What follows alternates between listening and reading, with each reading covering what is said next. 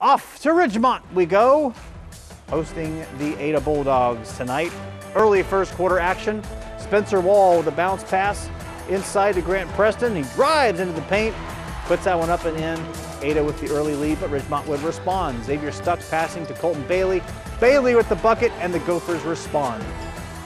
Now Carter Conley driving inside, shoots. Ethan Murphy with the rebound and the shot, gets his own rebound.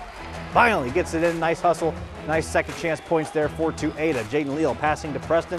Preston with the assist to Murphy, three-pointer, got it. Ada up 5.